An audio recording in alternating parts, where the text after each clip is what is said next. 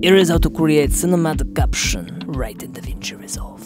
I have my video here in the timeline. It's the same clip you just saw. First thing we're going to do is select our in and out points on this clip.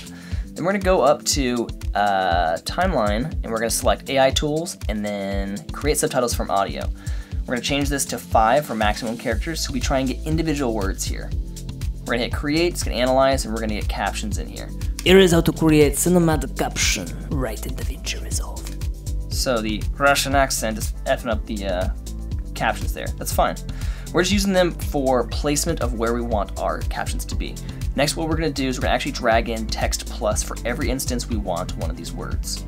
And I'm not going to have all of the words. I'm just going to have some of them. Here is how to create. We're going to start at cinematic. Now I'm going to disable these other ones by pressing D. It's cinematic. Going to get rid of the cinematic caption right in DaVinci Resolve. Yep. In DaVinci. Alright. Gonna get rid of Venture, change that to DaVinci just so I can remember that. Perfect. So we're gonna drag in text plus here on each one of these. So let's start with cinema, which should be cinematic. It's fine. We're gonna change it later. Next one's gonna be on captions. And I'm just holding Option, clicking, and then dragging on this, which is a super quick way of copying stuff right where you want it. Just like that. I'm going to click the end here, and I'm just going to trim all of these. I have a shortcut for that. It's cinematic caption right in DaVinci Resolve. Perfect. So I'm going to change the words for each of these just so it's easier to keep track. Cinematic. Captions, right, in, DaVinci, Resolve. Cool. Now I'm going to turn off all of the subtitles here. When we go back, cinematic caption right in DaVinci Resolve. So they're all stacking on top of each other. We want to move those around, but we're going to do that while we're, changing how these look at the same time. So I have the color saved here. We're just going to use red for all of these. I'm going to change this to red, and down here we're going to turn on the transform. It makes it a little easier so we can change where we're going to put our font. And I'm going to change this first one to Chango. Now the fonts that I'm using here, I downloaded from Google Fonts. They're all free. You can go to googlefonts.com, search them, exactly the same ones here, and they'll be free downloads, so you can get a variety of different cool cinematic looking fonts. Awesome, so we're going to change this size. We're going to increase that size quite a bit. Love it. I'm actually going to change this as well. Now I can unlink the transform here, and I can change how I want this to appear. I can change the tracking a bit so it's a little tighter. I can make the size bigger, which I think I'm actually going to do here. I want to make this giant. Let's make it even bigger than that. Now we're talking. Let's make it a little smaller. Cool. That's what we're looking for. Let's go back to settings and we're gonna decrease the height just a little bit so it's not too far off. Awesome. Cool. Then we're gonna change cinematic captions here. Now, let's drag this over. And I want this to be a cursive. I decided to use brush here. Brush script. That's not it. Yep, that's the one. We're going to pick the exact same red font color that we used before. We're going to select OK. We're going to increase the size a bit. We're going to have that right there like that. Next one we want right. I'm going to have right kind of over here. And we're just going to change that to Rubik Spray is the one. No, let's do Aileron. It's one of my favorite fonts here. We're going to change that to ultralight thin italic right. Yeah, that's the one. Change it to red. We're going to increase the size a bit. Let's have that, I don't know, somewhere like right there. Might even go bigger on this too. I'll make this guy bigger too. There we go. Nice. I like it. Alright, next one. We're going to go to in, and I'm going to change this to Rubik Spray is the one that I decided to use here. These were also all free. Let's red. Hit OK, we're gonna increase the size, and I'm gonna move this over here to the side. Yeah, now we're talking. Then for DaVinci, we're gonna change this to Sigmar.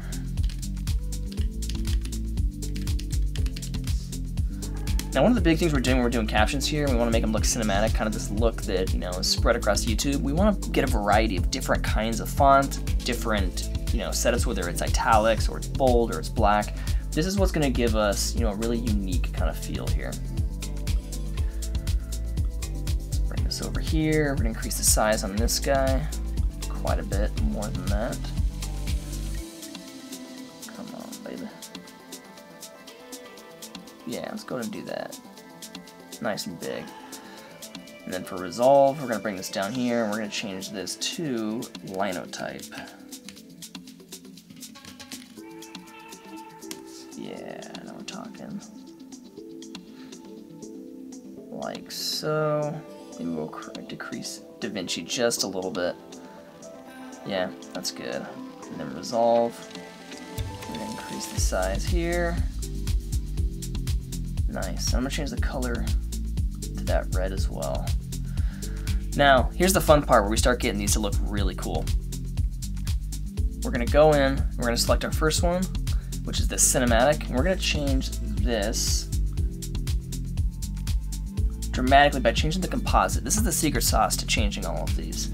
So we're going to change this to color. Now when we change that, it kind of looks like it's changing the opacity ever so slightly, but it's going to change how each appears on different colors and dependent on what the original starting font color is. So experiment with different colors here, and you're going to get some really cool results.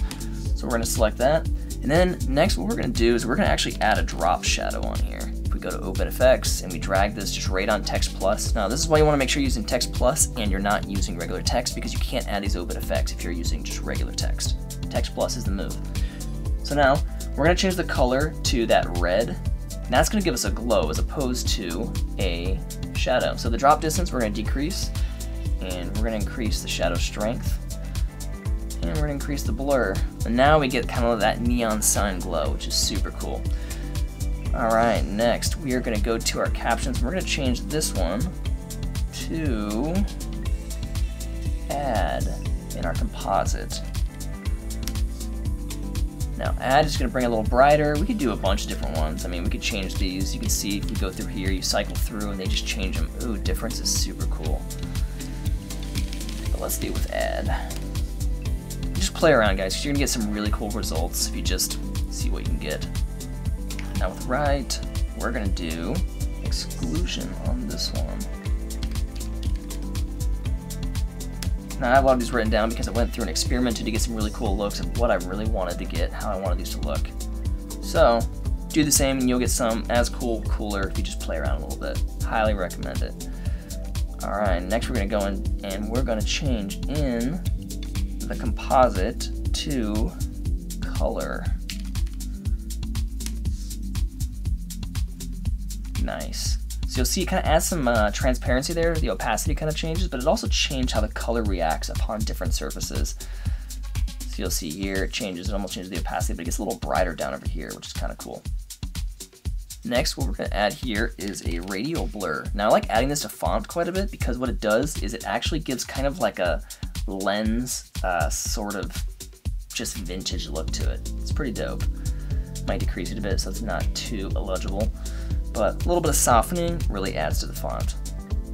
Alright, next to DaVinci, what we're going to do is add our composite here. We're going to change this to difference.